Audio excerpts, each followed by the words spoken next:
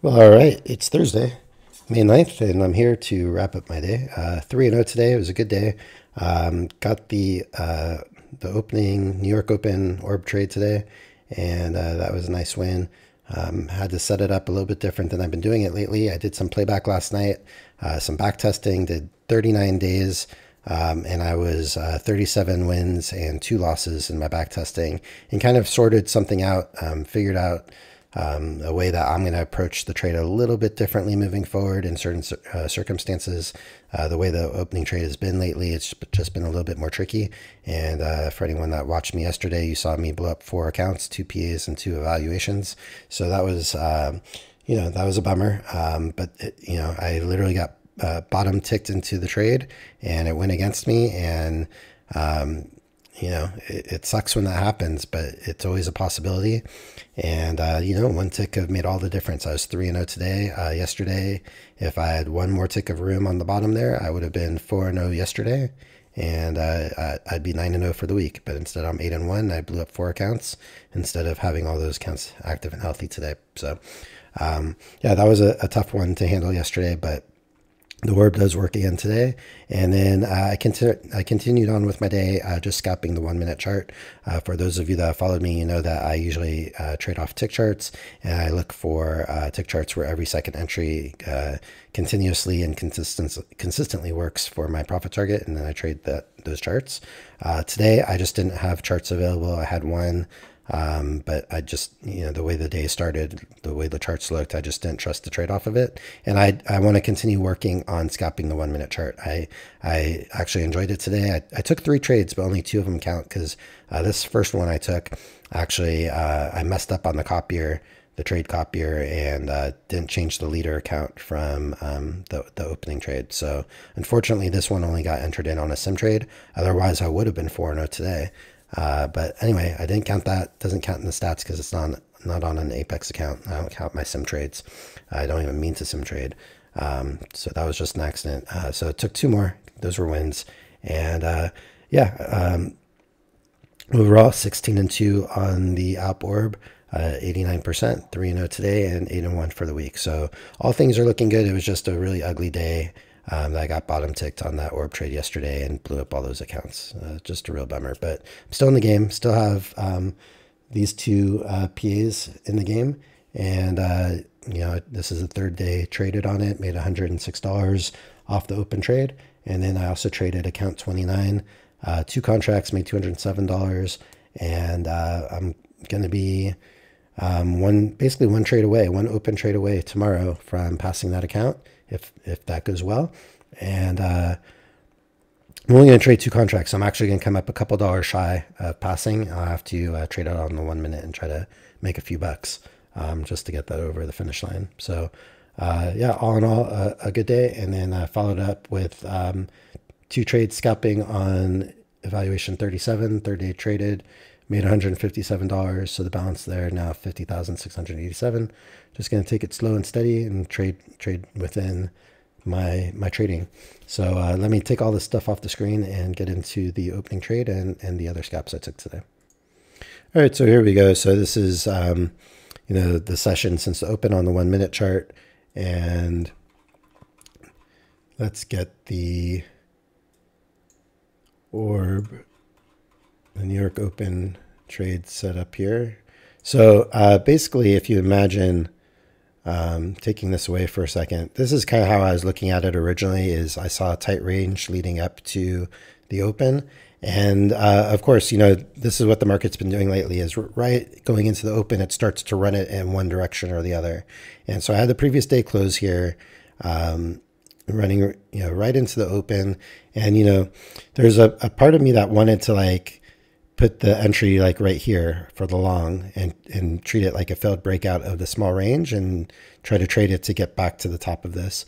The reason why I didn't want to do that is, who's to say that this won't trigger, go up a little bit, bounce just shy of what was support, down it could be resistance, and then go down the way it was. So obviously if I had traded it short, tight for a long, this would have worked immediately.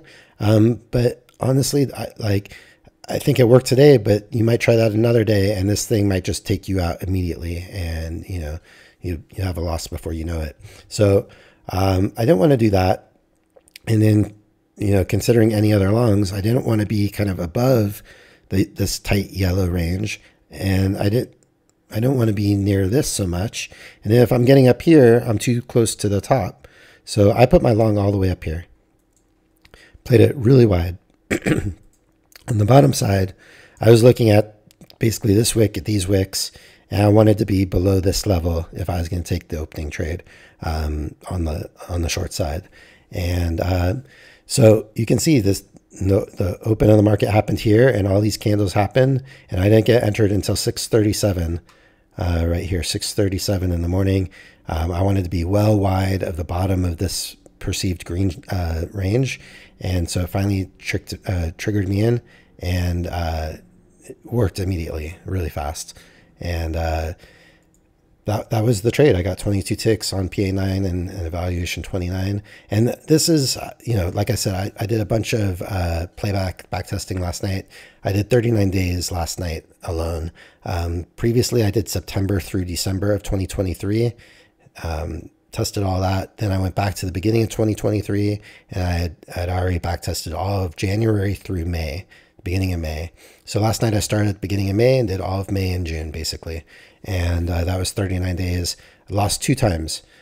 I only lost 1 time trading wide like this from a larger kind of perceived range, where my entry ended up being a bottom tick and it went the other way and I lost. The other loser I had was trading it tight, where I got bottom ticked trading, kind of like the bottom of like this level, trading here, let's say, and then it bottom ticked me and then flew up and took me out of the trade. And what I've noticed for me, for my own personal trading, now that I've traded in back testing and on Apex, the opening trade, over 150 times at this point, what I've noticed for me is that the bulk of my losers, like over 90% of my losers, are when I'm just putting my orders too tight to a tight range, too tight to a wide range. And so I'm just finding that, like last night, I would have only had 1 loss out of 39 trades if I had, and the loss on the tight order that I put in was one of the first ones I did last night. And because I wanted to test it for a situation kind of similar to this, where there was a tighter range and a wider range. And so I put my order kind of tight for the tighter range, and it stopped me out. And I'm just finding when I'm treating it, if there's a range within a range, I'm going to go with the wider range, even if it takes longer for it to trigger. I had this perception that I had to be in the trade like in the first couple bars for the open, or else it's not the New York Open anymore. And the trade, then I shouldn't take the trade. And that's why I skipped some trades recently. But I'm finding that usually if it goes this far out of the wider range, then it tends to work. I'm only going for 22 ticks, so I find it tends to work. So that's how I'm treating it. I've been referring to it as the Alp Orb, obviously in deference to Alpine, who's where I kind of learned about the trade, and I, the orb has existed otherwise, but he was my introduction to it, and seeing him have a success and trying to emulate what he was doing. But he's been having some tough times with it lately. Even today, he got ticked in for a long around here somewhere. I think he had some technical problems, but he did get ticked in, and then the trade went against him. He lost half of his Apex accounts, but then the market came back and he was able to get out of the rest of the accounts. Hate to see it happen to him, but I'm just finding, I think maybe the probability is a little bit higher when you have a trend, a range within a range. Maybe go with the wider one. I don't know. I'm going to test that out and see. So maybe this is going to evolve and not necessarily be the Alp Orb anymore, because it's not going to be the way he's doing it. But I'm going to find what works for me and make it my own, and if I can, make this 89% win rate be in the mid to high 90s overall, then that's all that matters to me. If I can get consistent wins and start to get some payouts finally and pass evaluations and really start to make it happen, then I'm going to do it the way it works for me. So I'm really excited about the potential of it. Again, for me, all data is showing me it's at least a 95% winning trade. Even though I'm a little bit below right now, it's just because it's a small data set to this point, and collected 2 losses early on. But the other thing I want to mention is out of 39 trades on backtesting last night, I got my loss pretty early on within the first few trades. And then I went on I believe it was a 28, I think I said in my live stream, I think it was a 28 win streak before the next loss. And so, if you're able to get 28 win streaks, you're going to get payouts. You're going to pass evaluations before you blow up the accounts. And so I think that's what has been happening for Alpine. And, I've had other streaks as well in all my back testing. And, I had a 12-0 streak here on the Apex when I started trading this trade. On the Apex accounts, I was 12-0 to start. And so I'm only 4-2 since my 12-0 start. So I could easily go on another 12-0 run. I've had a 17 win streak. I've had a 30 win streak. So I think I had another 20 something win streak in the collection of all the trades I've done. So, that's what it's all about is, high win rate. It's high risk. But the high reward is in the fact that you can go on these streaks and win and win and win, and really propel your accounts. So I had a little bit of a rough start where I was 1 trade away, 12-0, 1 trade away from passing an evaluation just on the opening trade. 13th trade blew up that account. And then I was doing pretty well with those 2 PAs that I had. And then, got another blow up on another loser. And that's going to happen, but I'm just going to keep looking for ways to evolve it for myself, modify it for what seems to work for me, and if I can find consistency, and hopefully lead to payouts, and that's what it's all about, right?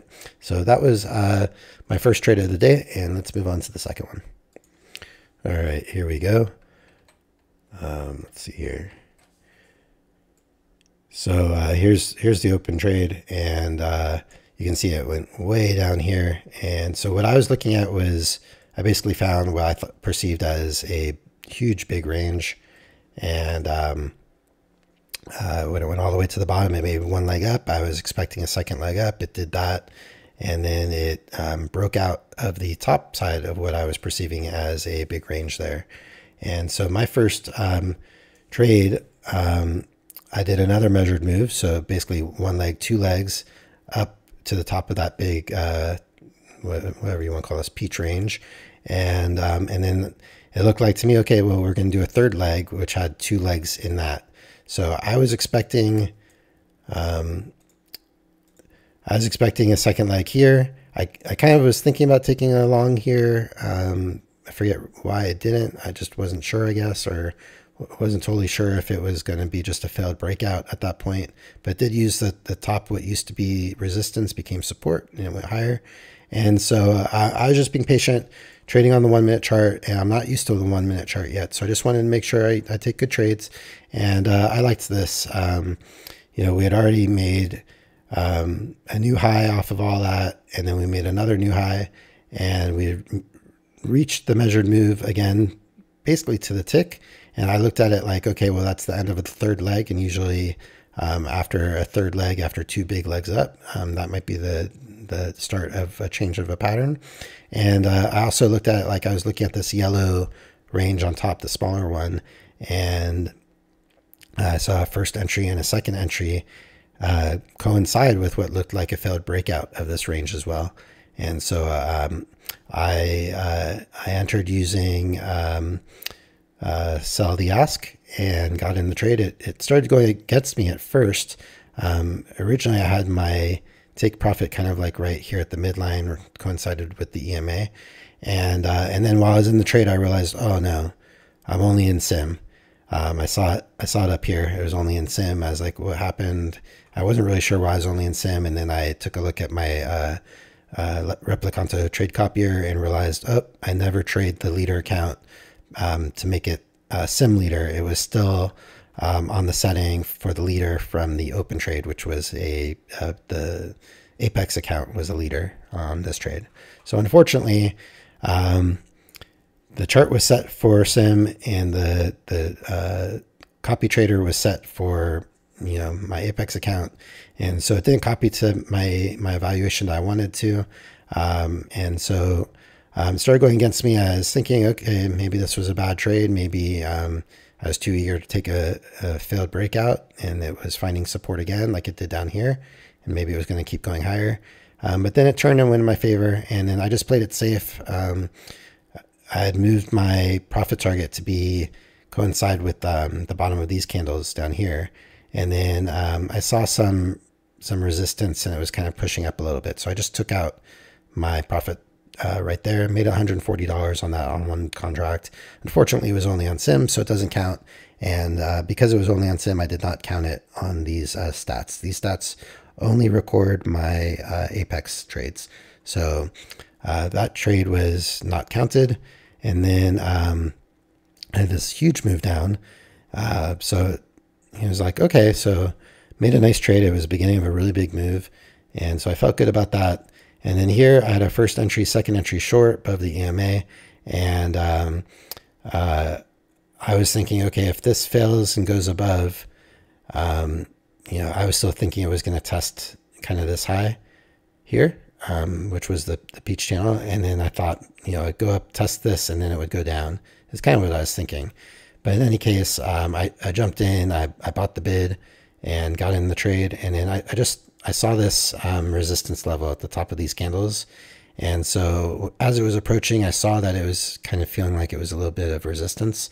So I just took my trade off there. I got 18 ticks and on one contract. That was on the evaluation 37, which is the account that I meant to trade up here. And then by this time, I measured this leg up and was looking for a second leg after the breakout here. I didn't see a way to get into this trade. I wasn't really sure that we were going to break back up in. It was like a failed breakout to the bottom. It's kind of what the market's been doing today, is like trapping shorts and going longer, and the other way as well, just trapping. So got a perfect measured move here. And then this trade, my last trade, trade 3, this trade was on the back of a news event. There was this 10 o'clock 30-year bond auction. I've never really traded them. Didn't really know what to expect. Wasn't very prepared. It seemed like it was happening a little bit earlier than expected. It confuses me because it says 10 colon 1. I don't know if that means 10:01 or 10:10, but it seems to always happen before 10:10. So I guess it's like 10:01. It's supposed to happen. Anyway, huge move down, big move up. And so I just figured, okay, I kind of wanted to treat it like if it breaks out of the top of this, treat it like the open trade, how I'm looking at it, like outside of the bigger range. And so I got in the order, I bought the bid, and I was thinking it would retest the highs up here, but again, I saw there was like some resistance. It didn't feel like it was pushing the way I was expecting it to, like just push real quick right away. And so I just decided to take my profit there at 15 ticks. Could have got a little bit more, obviously a little bit more here. I was happy when I saw this pullback that I was out of the trade. I wouldn't have wanted to endure this necessarily, but there was still been another opportunity to get out of the trade here even. So I felt like I played that well. And yeah, and then that was the end of my trading. I stopped trading right here at 10:30, where this ends here. So looks like we finally did get the new high that I was expecting off of the high over here. That's kind of what I was really expecting when I took this trade. Didn't happen until way later. And yeah, I was happy with today's trading. I think this is the potential of what I could be doing. I got to give myself some credit. Like I do understand price action. I've been trading futures for 3 years, even though I've only been trading NQ since 2024, the beginning of this year. I can read the markets, and I've never traded a 1-minute chart before. So trading a 1-minute chart is really, really new for me. And so I'm a little bit, wanting to ease into it and just try it. And, it's great because the opening trade has kind of been the reason why I opened the 1-minute chart now. And so now, because I've been getting used to trading on the 1 minute for the open, and if a trade goes against me, figuring out how to work in, additional scalps and add contracts to like work out of the trade, has really helped me to like get used to the 1-minute chart. And now I'm doing this as well with my trading, where I'm just scalping on my own with the 1 minute chart, kind of with the training wheels off of my BS system. It's not like a black and white objective system. It's very much more subjective, but I'm still applying a lot of the same concepts to my trading on the 1 minute, and I like it so far. It's been pretty good. It's been enjoyable. I feel a little bit freer. I don't have to be exactly 1 tick above or below a candle to get into a trade, and if it goes, then I miss it. I can't get in, and yeah, I'm just feeling like I can have a little bit more of an enjoyable experience trading this way. I'm not throwing BS out. I'm going to continue to trade it. It's just there's been no opportunities for it for me today or yesterday. And, you know, when there's no opportunities to trade one system, then I want to be versatile and dynamic of a kind of trader that I can trade other systems. And so that's what I'm working on, just trying to evolve and grow as a trader and be able to trade multiple kinds of ways. So now I've got the open trade, I've got the BS system trades, and now I'm going to have the 1 minute scalp trades as well. So I'm hoping that will give me more opportunities, more volume of trades, and more opportunities to grow accounts and get to hopefully some payouts eventually. So having said all that, let's see here. Yeah, 3-0 today, and yeah, the orb works again. Like I said, 16 to 89%. You know, the only thing that sucks about this trade is when you get the 2 losses, that means blown up accounts, the way I'm trading it. And really the 2 accounts that blew up, I don't think I really had an opportunity to even get out and decide like, oh, I'll take a smaller loss. It was like, you want to give it the room that, you know, like Alpine today, you know, this thing went all the way against him, all the way down here. And then he was still able to end up getting out of the trade for a win when it came back up. And, you know, he lost 4 accounts, but 4 accounts of Apex were still good, as well as his blow knocks were still good. And so that's why you don't want to just, you know, accept the loss a lot of times, because a lot of times this will happen and you'll come out, you know, profitable on your accounts. So that's just the way it is. But yeah, 16-2, just got to accept it, move on. That's it. That's the risk you take for a really high win rate strategy. And, you know, for anyone else out there that, you know, do you have a strategy that's 90% or better? This one is right at 90% basically, just in 18 trades, and we'll see where it goes. But, you know, if you can say that you're going to win 9 or more trades out of 10, or, you know, 18 or 19 or 20 trades out of 20, you know, are you going to want to put on the risk and be willing to blow up accounts to go on these kinds of streaks? For me, the answer is yes. But for everyone else, you know, everybody has to find their own answer.